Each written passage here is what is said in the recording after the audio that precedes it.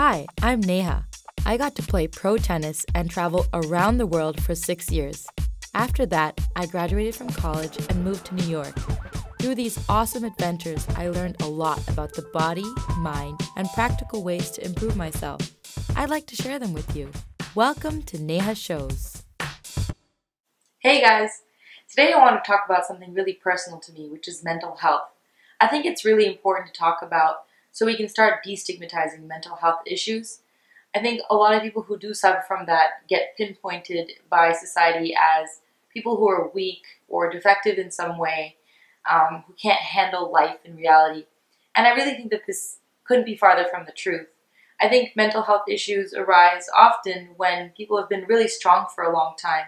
And we as human beings can only be strong for finite amounts of time before we start to compensate in different ways. So I kind of wanted to go over my journey and what I've been through in this past decade or so to hopefully shed some light and help you on your journey.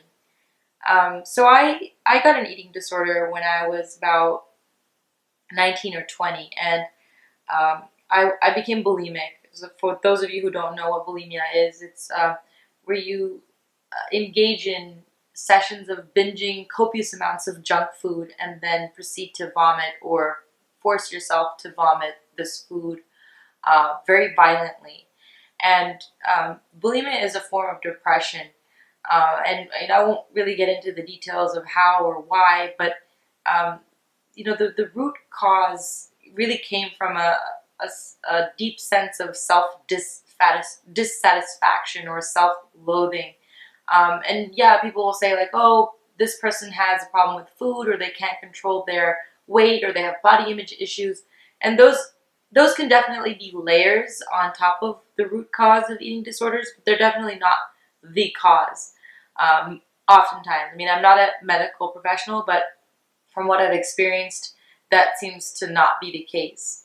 And so I suffered from this binging and purging for about a year and a half until I kind of recognized that this was something that was beyond my control, that I had started getting really addicted to the feeling after a really violent attack, an episode where I would vomit really violently and I would pass out, and it was my chance to just kind of be numb to the world. And it was the only time I felt like I could relax my mind and my body and just be at peace, and I'd usually pass out, and it was just really unhealthy for me. And so, I recognized, okay, this is a problem, but it took me another about 6 months before I found the courage to tell my parents, like, hey, there's something wrong, and I think I need help. And my parents were really loving and supporting, and they realized I needed professional help. And I went to a center, and it took away the symptoms, the actual acts of binging and purging, but what still lingered with me was, again, this root cause, this self-dissatisfaction. And, because of that, I suffered from bouts of depression and anxiety for many years. And every time I would go through a bout, I would think, oh my God, I can't pull myself out of this. Like, I give up, I surrender, I can't do this again. And somehow through, my support system, through my good habits, I was able to pull myself out of it. And what I learned from this is that every time I've pulled myself out of it, it's always gotten easier, and the bouts have become less severe. And so that's kind of given me hope when I look back and see like, oh, I was so much worse before. It was like a tsunami, and then it was a hurricane, and now it's kind of just like a light drizzle. And I think knowing that has given me confidence to handle whenever this comes about again. But I wanted to go over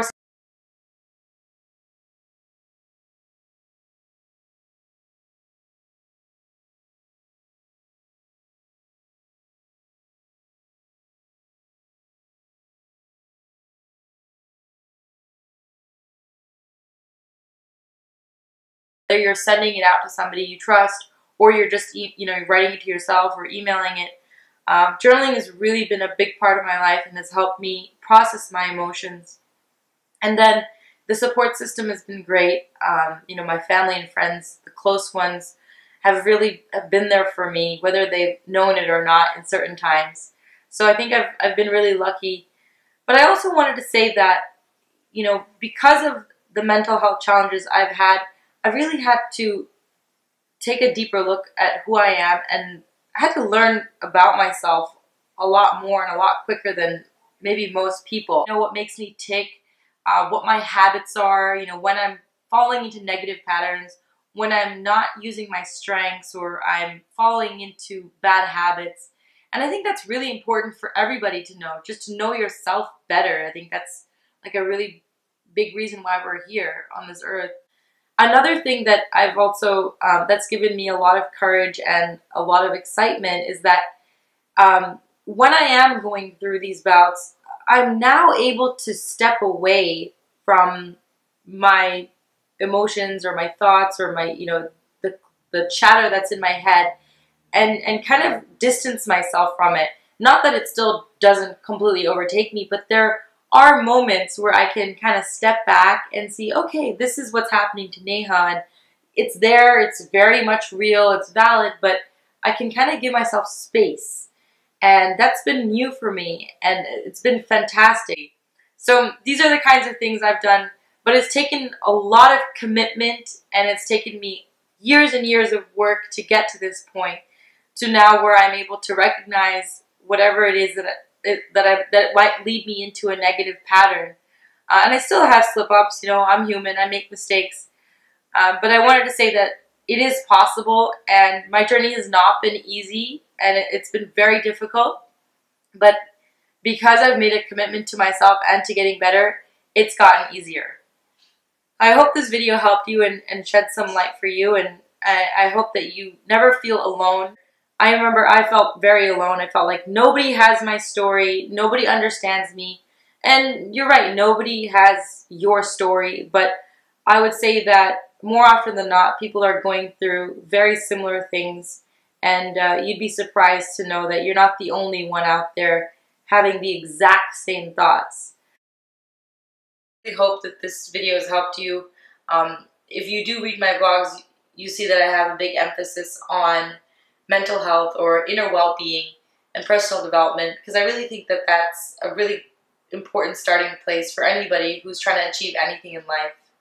And I also just wanted to say that, just because you have a mental health challenge, it by no means that you can't have long-lasting relationships, or you can't have professional success, or that you can't achieve what you want to. I think it just means you have to know yourself a little bit better, which might actually help you in the long run. I hope this video helped, and thanks for watching.